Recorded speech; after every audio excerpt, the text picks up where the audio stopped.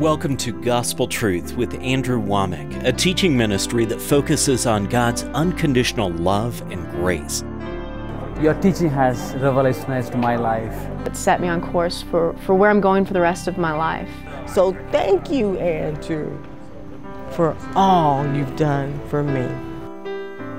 And now, here's Andrew. Welcome to our Thursday's broadcast of the Gospel Truth. Today is my next to last day to be ministering on financial stewardship. This is an abbreviated teaching on it. This book goes into a lot more detail, but because of my schedule, I'm going to be traveling and gone for about a month. And so anyway, this is an abbreviated teaching. If you would like the whole thing, you need to get this book. And I'm making this book available as a free gift to you. If you want to give, that'd be great. But I'm just wanting to get this teaching out to you. And I know that a lot of people are really skeptical of ministers teaching on finances. They think it's just a ruse for them to fleece you for money. And so I'm giving this away, so you can't say that about me. Tomorrow will be my last day to make this gift available on our television program, so I encourage you to please take advantage of it, to call. We've got a phone center now that's open 24 hours a day, 7 days a week. And this would be a real blessing to you.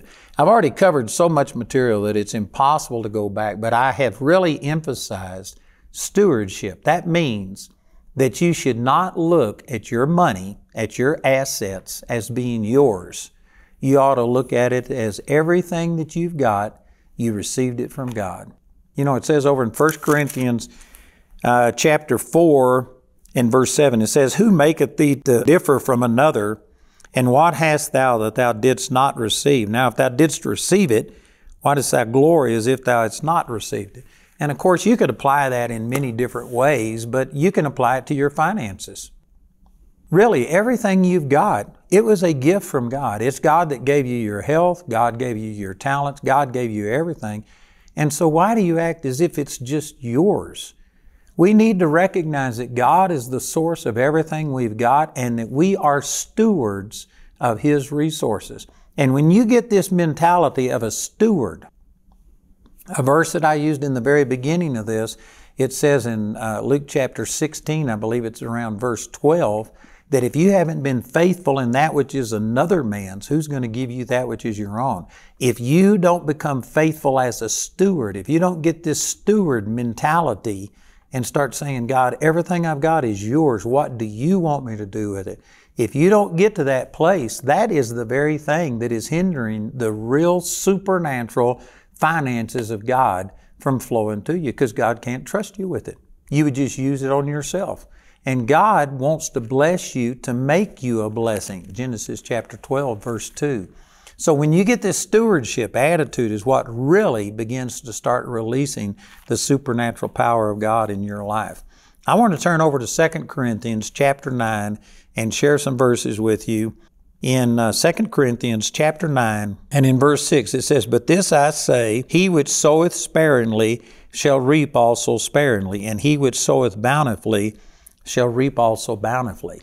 You know, I could spend a lot of time. I could spend all of today's program talking about this one thing. I'm going to try and move on and get to something else. But this is just so simple that you have to have somebody to help you to misunderstand this. There's people that are wanting all of this increase and they're wanting God to give them all of these things, and yet they sow a tiny bit and want a big harvest. That's not how it works. If you sow a little, you get a little. You sow a lot, you get a lot. That is so simple.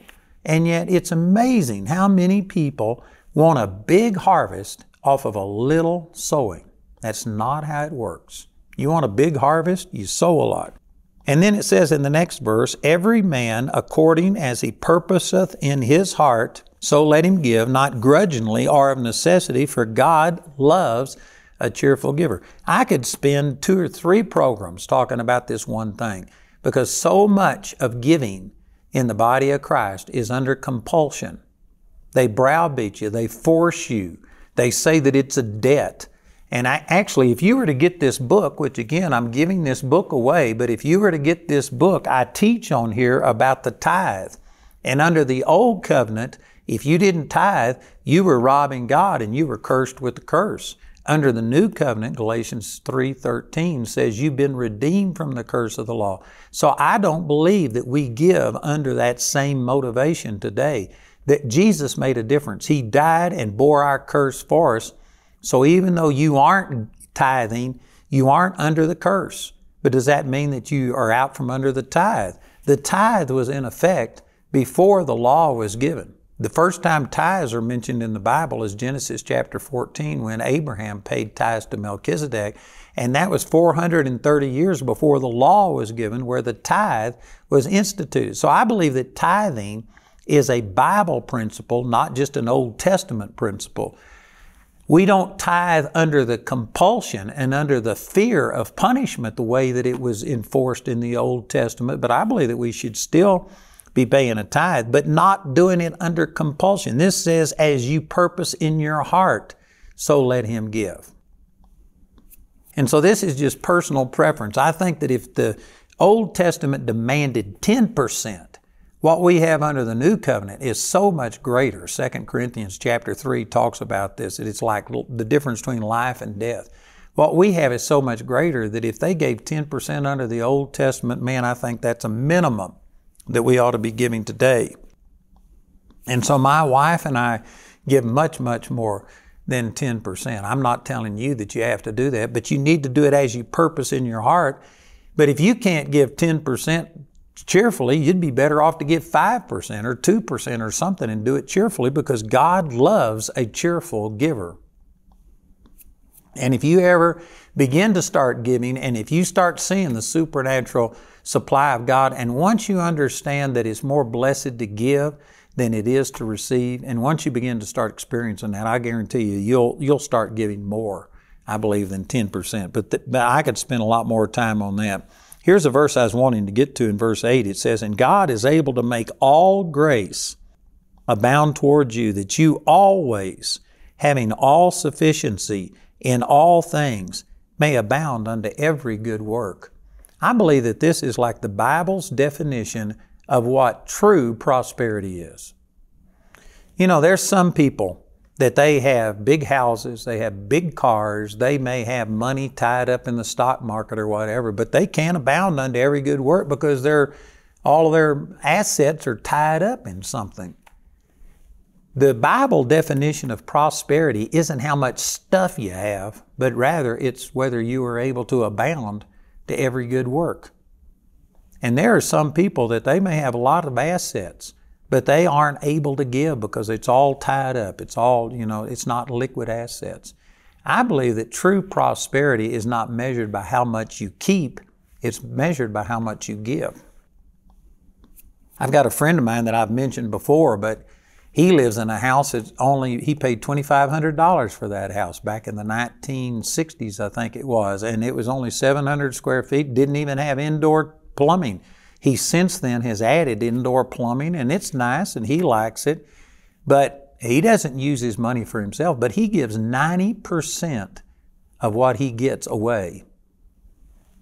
That is amazing. And he has rental properties, I don't even know, 20, 30 rental properties. That's where he gets his money from and stuff, but he gives away a bunch. And I believe that in God's sight, that man is much more prosperous than people that live in multi-million-dollar homes. And see, this is not the way that most people think. They look at how much you've got to judge how prosperous you are. This scripture is saying the reason God makes all grace abound towards you so that you always, having all sufficiency in all things, may abound to every good work. That is the purpose of prosperity, is so that you can give. And somebody's listening and says, well, if I did that and if I just started giving, I wouldn't have anything. If there wasn't a God who promised that when you give, it'll be given back unto you, good measure, pressed down, shaken together, and running over, Luke 6:38. If there wasn't a God who promised in Proverbs that that you keep more than you meet and it leads to poverty, but when you are liberal and give, that it tends to prosperity and blessing. Proverbs chapter 3 talks about honor the Lord with your substance, so shall your barns be filled with plenty and your presses burst out with new wine. If there wasn't a God who made all of these promises about how He would bless you as you give, well, then it would be true that for you to just start giving would tend towards poverty. But since there is a God who set His kingdom up, that He gives seed to the sower, He gives money to people who are givers. Because there is a God who has made those promises, when you start giving, it doesn't tend to poverty, it tends to prosperity. And vice versa, or the opposite of it is that when you hoard and when you take everything and just put it into what you have, that tends to poverty. Now you can prosper outside of God. I could name some names right now, people who are billionaires who prospered in very ungodly ways, going into foreign countries and making the stock market crash and then buying everything. And as it come back, they made their money off of the backs of people. And there's people who steal, and there's people in the mafia who make money. You can get money outside of God. But if you want God's prosperity flowing through you, the way up in God's kingdom is down. The way to increase is to give, not to hoard. And unless you change your mindset, you aren't going to see this abundance. God makes all of this abundance abound towards you so that you can abound to every good work. You know, just this week we revealed our plans for a 10-year plan for expanding Charis Bible College so that it has all of the facilities that any university would have. I mean, it's a major deal. And there's probably people watching this program who saw that. If you didn't see it, you can go to our website and you can see that archive thing from last Tuesday. But there's people that might say, man, I wished I could be a part of that. I'd like to train people. I'd like to help people be a part of this last, third grade awakening that could change this nation. And you want to do it, but you don't have money to do it. Well, then, according to this scripture, I don't believe you're prosperous. Prosperity, it doesn't matter about what your house is like. It doesn't matter how big your car is, what your jewelry is like. If you can't give and if you can't abound to every good work, then you aren't prosperous. And I don't care what your bottom line is. I don't care what on paper it looks like. Prosperity in God's kingdom is measured by how much you give, not by how much you keep. Boy, those are some strong statements. Look at this in verse 10. It says, "Now he that ministereth seed to the sower, both minister bread for your food and multiply your seed sown and increase the fruits of your righteousness." Man, that is awesome.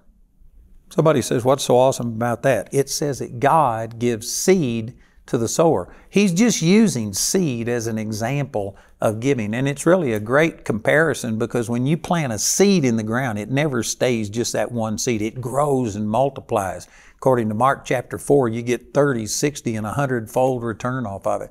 So the way that a seed multiplies when you plant it, when you give it, it's a similar thing when you give money. When you give, that money doesn't leave your life. It just enters into your future where it grows and it multiplies and it comes back to you on every wave. So this is a great comparison. But when he says here, he that gives ministers seed to the sower, you could say it this way, that God who gives money to givers, both multiply your seed sown or your money given and increase the fruits of your righteousness. God gives money to people who are givers. Let me say it this way. If you're short of money, God doesn't see you as a giver. Now, God loves you and God wants to take care of you. And He makes His sun to rise on the just and the unjust. He sends rain on the just and the unjust. And so God loves you and God will, help you to survive. But if you want to thrive, if you really want to prosper, if you want to see the supernatural blessing and supply of God flow through you, you got to start being a sower. And there's a lot of people that they want money, but they want it so that they can just consume it upon themselves. And that actually hinders the flow of God. God gives seed to sowers. If you're short of seed, God doesn't see you as a sower. He sees you as a taker. He sees you as an eater. Did you know people who are sowers, they also need to eat? And so when God blesses you, He'll never just give you enough just so that you can give and then you struggle. No, He will also take care of you. It says He gives seed to the sower. He will both multiply. He will give you bread for your food and multiply your seed sown. So God will never just give you enough for yourself and then, enough for you to give and then you struggle yourself. No, He will always take care of you. One hand to receive and one hand to give, and as the money flows through, there's just plenty for you. You'll wind up having more accidentally than you ever had on purpose before. You know, I've used this example a lot, but there's a friend of mine, Dan Stahlbaum, who pastors in Merritt Island, Florida, and I went to his church for many years in a row. And back when they only had 300 or 400 people in the church, I went to his church, and this is back during a time that we were building we were remodeling a building in Colorado Springs, and it was going to cost me $3.2 million to remodel it, and the Lord told me to do it debt-free. And so I had advertised it to my partners. Pastor Dan Stahlbaum knew about it. And when I came to his church on Sunday morning, he got up and he said he had prayed about it, and God told him that his church, this group of 300 or 400 people maximum, was supposed to give $50,000 to me for a meeting from Sunday through Wednesday. Now that's a big offering, especially back, 20 years ago or whenever that was. And that was a large amount of money, and I know that a lot of people thought, how are we going to do that? And so Dan prayed about it, and he said that the Lord told him that there were 50 people that were supposed to give $1,000. But he used this verse that I'm using right here, and it says, God will give seed to the sower. So he says, you may not have $1,000 right now, but God said He would give seed to people who would sow it. So he got up on Sunday morning and he says, how many of you, if God gives you $1,000 during this week, would sow it into Andrew's building program? And I forget how many people, but there was a few. There wasn't 50 people, but there was a few people who raised their hand and said that they would do that. And so he prayed with them and believed that God was going to give them seed to sow, just like this verse says. On Sunday night, we already had 2 or 3 people that in just that afternoon, since the Sunday morning service, they had a supernatural supply of money come to them. And there wasn't one of them that only got $1,000. They would get $1,500 or $2,000. Just like this said, God not only gives you seed to sow, but He'll also give you bread for your food. And so those people got up on Sunday night and began to testify about how God had given them seed to sow. And so, boy, when people saw that, they thought, well, I'll get in on that. We had more people that volunteered to do it. And on Monday night, there was a couple who came, and they had money in the bank account. They were believing that God was going to give them extra money to sow, but rather than waiting on it, they just decided that they were going to write a $1,000 check out of their savings account. And they wrote it before he went to work and prayed over it. And then when they came to church on Monday night, they were going to put that in the offering.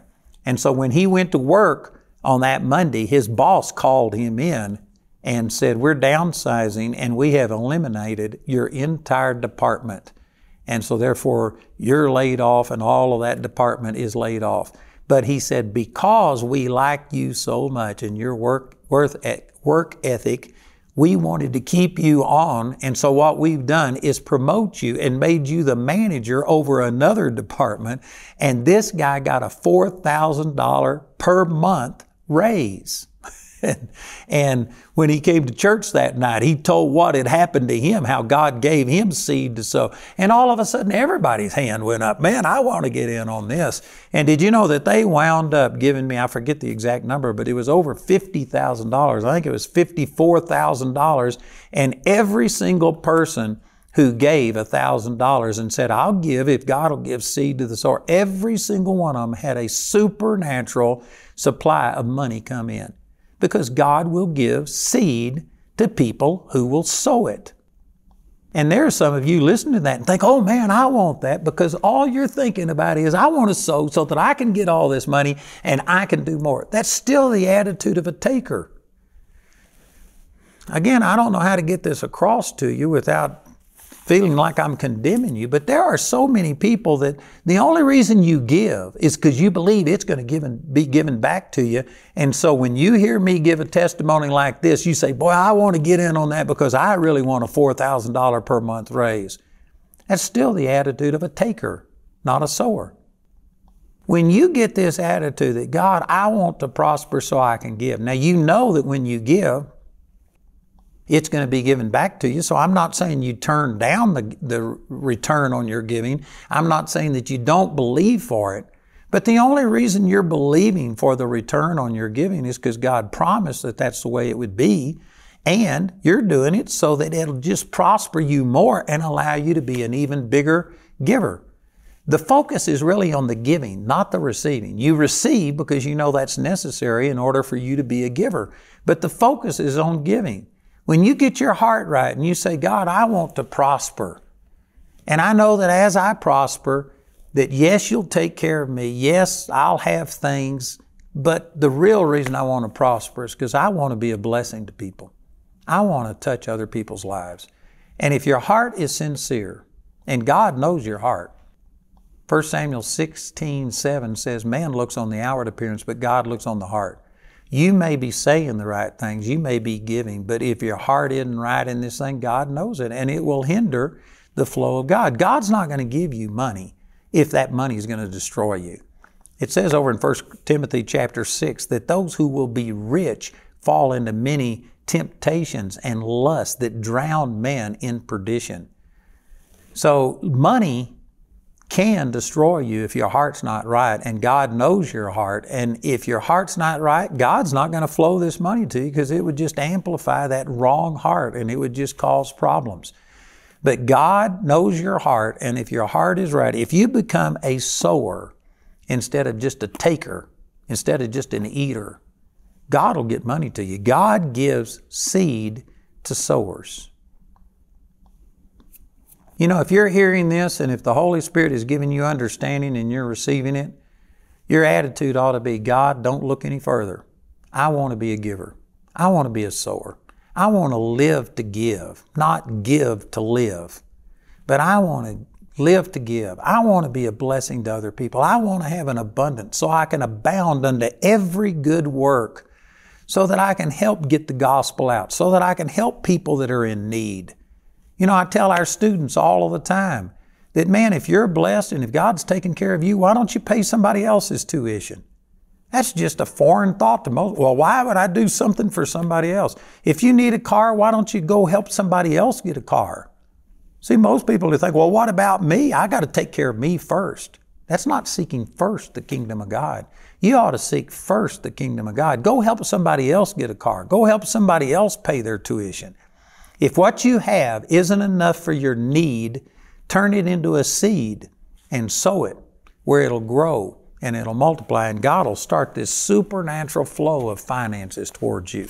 Tomorrow's going to be my last day to offer you this book on financial stewardship free of charge. It's a 170-page book, and we're just offering this to you as a gift. And I encourage you to please get it. We've got it not only in English, but in Spanish. And then we have 2 DVDs that have testimonies of people on here. So please listen to our announcer as he gives you this information. And please call and receive these materials today. In the beautiful town of Woodland Park, Charis Bible College has been changing people's lives for over 25 years. The people here are so like-minded. They want to help you grow. These are people who genuinely care about you. They want the best for you. Be prepared to be blown away with the teachings.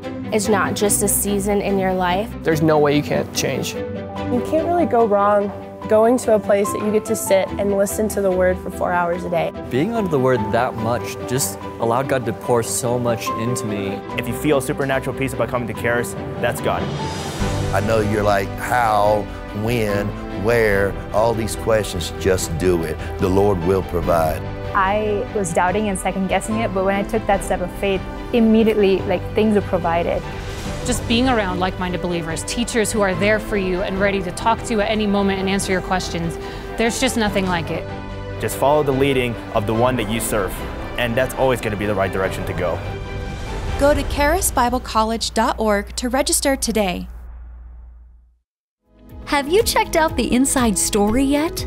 It's a great way for you to get an inside look of what is happening at Andrew Wommack Ministries. With over 6 years of interviews, there's a lot to get excited about. Check out this month's featured story today, only at awmi.net.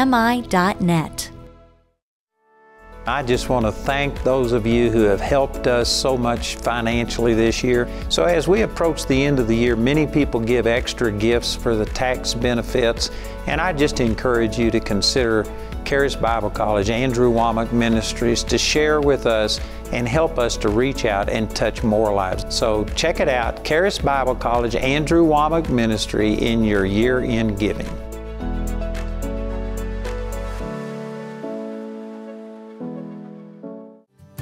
I want to let you know that we had a groundbreaking for our student housing at Charis Bible College on May the 11th. You can go to our website and find video of that. But we are now beginning to build student housing, and we have a partnership entitled Foundation Builders that is just specifically dedicated towards building out our facilities here at Charis Bible College. I would appreciate it if you would pray about it and join with me in helping train people to be soldiers in this fight, to go out and help take our nation back and bring people into the kingdom of God. I guarantee you it'll be money well invested. So you can check it out, our Foundation Builders for Student Housing here at Charis Bible College.